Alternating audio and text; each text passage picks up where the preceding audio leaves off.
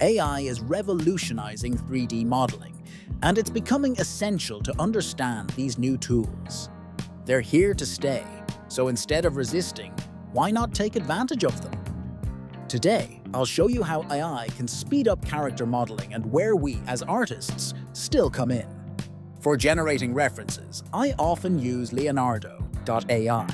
The reference we'll use today was actually created some time ago, and now it's finally time to turn it into 3D. While the reference looks great, AI software works best with clean, simplified images. So I made some quick adjustments in Photoshop to improve readability for the next step. Here's the final, cleaned-up version. Now, let's jump into Mesh.AI, another free tool that gives you a few credits per month. Here's how it works.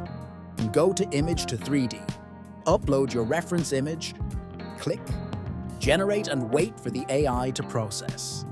After a short wait, you'll get 4 preview models. You can check the mesh of each one before selecting your favorite.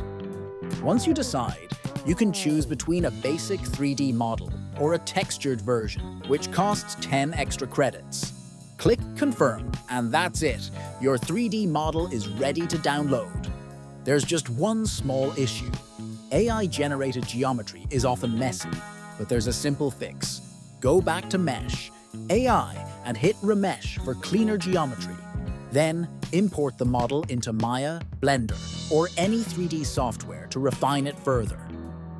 As you can see, the AI model is almost perfect, but manual adjustments are still necessary to improve the geometry. Here's my final model. It's not exactly like the reference, but I spent far less time fixing the geometry and ended up creating a completely new style. What do you think? Oh, and I'm giving this character away for free. You can download it from my website or platforms like Turbo Squid. Feel free to modify it, experiment, and share your results. I'd love to see what you come up with.